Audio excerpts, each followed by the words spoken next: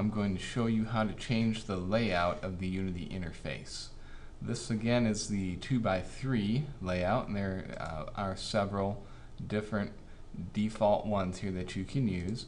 A lot of times though we like to change this around depending on what we're doing. So my personal preference is to have our hierarchy and our project panel kind of stacked on top of each other. So I like my project panel on top. You can change any of these by grabbing the tab.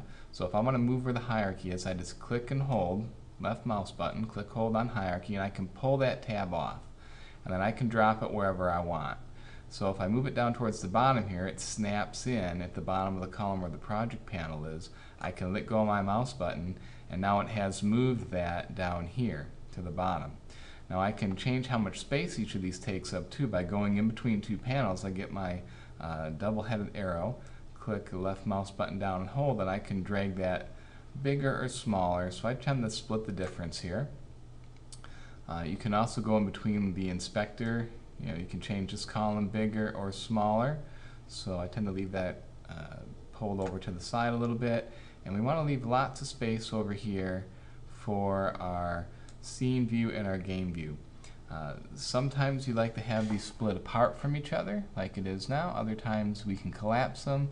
So I could take the game tab, click and hold my left mouse button, pull that up here to where I get the tab and drop it, and then that would cause the game and the scene view to share this whole big window, and I just flip between them using the tab. So it depends on what you're doing at the time.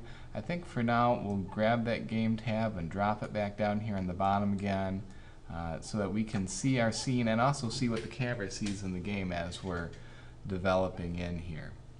So again, anything that you want to move, if you click and hold left mouse button down on any of the little tabs, it allows you to pull those off and put them somewhere else. As a matter of fact, you could even pull the tab off and drop it off the actual window and have it in its own little window off to the side. So if you have a lot of screen space and you need a little more room, then sometimes you can do that as well. But I tend to like to keep it all kind of self-contained here so that it's all together and I can move everything as one window.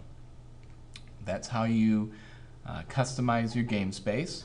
Once you get something that you like, so that you don't have to do this every time you open up Unity, you can save it. If I go up here to the top right corner where it says 2x3 and click it there, I can go to Save Layout. So I'm going to click Save Layout. It asks me for a name. I'm going to call this my custom default layout, and I'm going to click Save. And now you see it says custom default up here. If I click the arrow, custom default is now in my list. So anytime I want this layout, I can go in here and change it. So if I switch it to a different one, like the 2x3, and then I go back and click default, here's my layout that I just set up, all ready for me to go. And we're good to go on to the next part, which is going to be actually making some simple primitive game objects and showing you how to manipulate and position those in your scene view.